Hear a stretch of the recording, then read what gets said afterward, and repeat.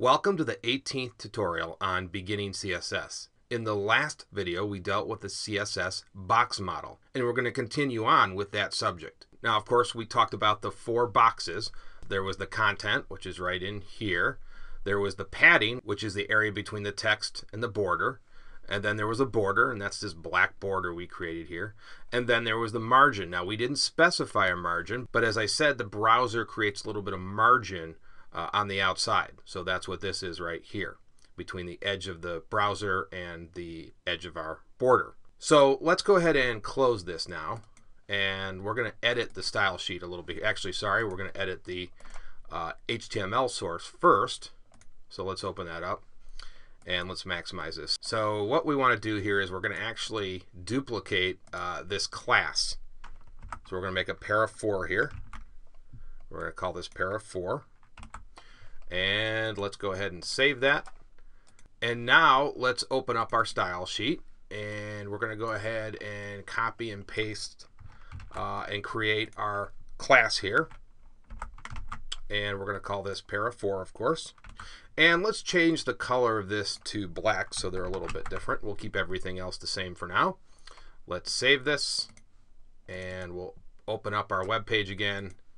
And there you can see now we've got 2 paragraphs that stand out very nicely on our web page. Now we're going to go ahead and start to work with margins.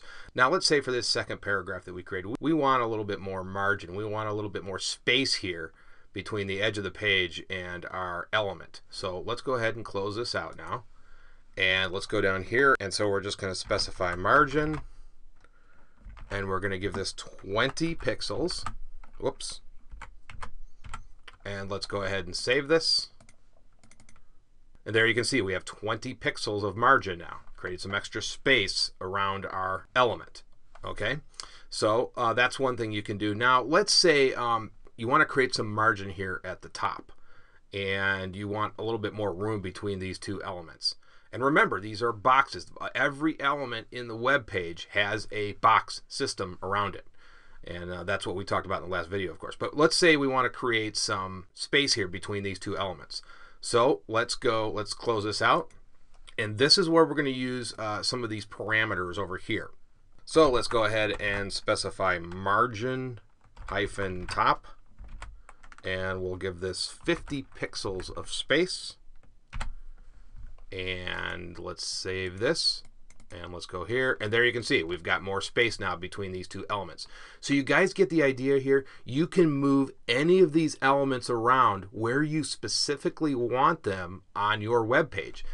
That's what these properties do. They allow you to get very specific so you can control where everything goes on your web page. And that's really the beauty of the CSS Box Model. Okay, so let's say we really want to get drastic here, and let's open up our web page again.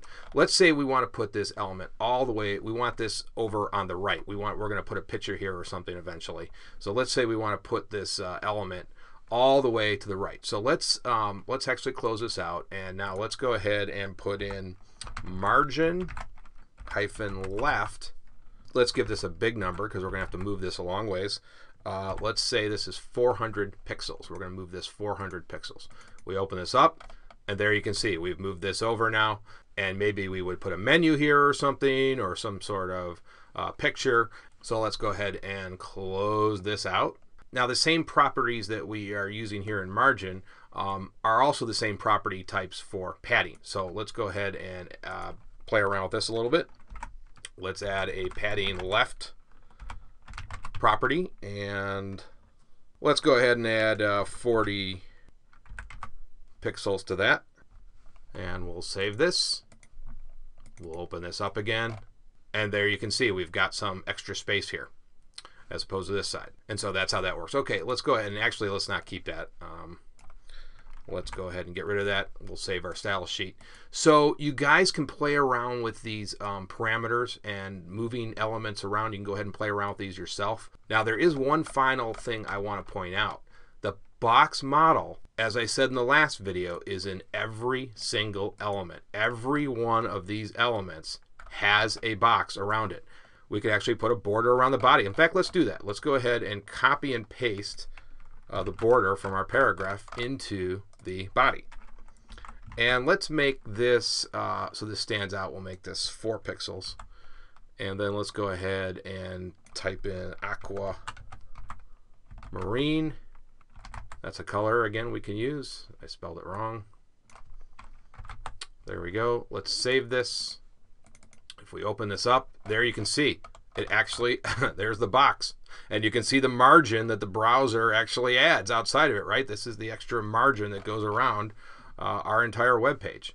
And so you see how the box model actually contains everything. Look how close it is here. This extra margin, as I said, is added by the browser. So that's one thing you can do if you want to see how the boxes are aligned in your web page. You can just add a temporary border to see how everything's lining up. That's one good way to do this.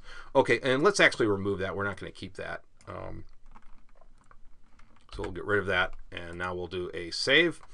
Okay, that is going to do it for this video. I will see you guys in the next video. We will continue on in the next video with the box model, and we're actually going to work against an image. So we'll change the content from text, and we'll actually put an image and use the box model and put a border around the image, some extra goodies. Okay, I will see you guys in the next video.